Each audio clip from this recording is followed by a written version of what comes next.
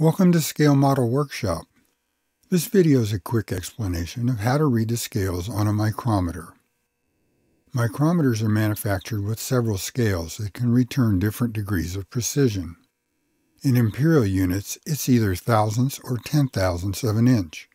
In metric units, it's either hundredths or thousandths of a millimeter. As an ancient American, I work in imperial units, and that'll be the focus of this video, but I'll make an attempt to present the metric side as well.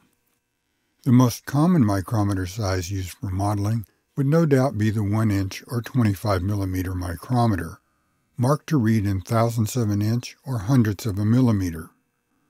These types of micrometers are marked with only two scales, the sleeve scale and the thimble scale. In imperial measurements, the sleeve scale is marked in increments of 25 thousandths of an inch, and it's numbered every tenth of an inch. The thimble scale is marked and numbered in thousandths of an inch.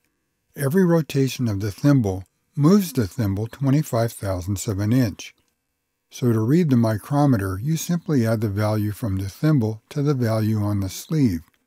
In this case, you take 175 thousandths off the sleeve and add what looks to be about something between 13 and 14 thousandths off the thimble, and you get a value about halfway between 0.88 and 0.89 inches. The process is exactly the same with the metric micrometer. The spindle scale is marked for every half millimeter and numbered every 5 millimeters. The thimble is marked in 1/100th millimeter increments, and it's numbered every 5/100ths. So you add the two values in exactly the same way as in the previous example with imperial units. Now, if you're working to more precision, you might want to know exactly what that value between the 13 and 14 thousandths in the first example is.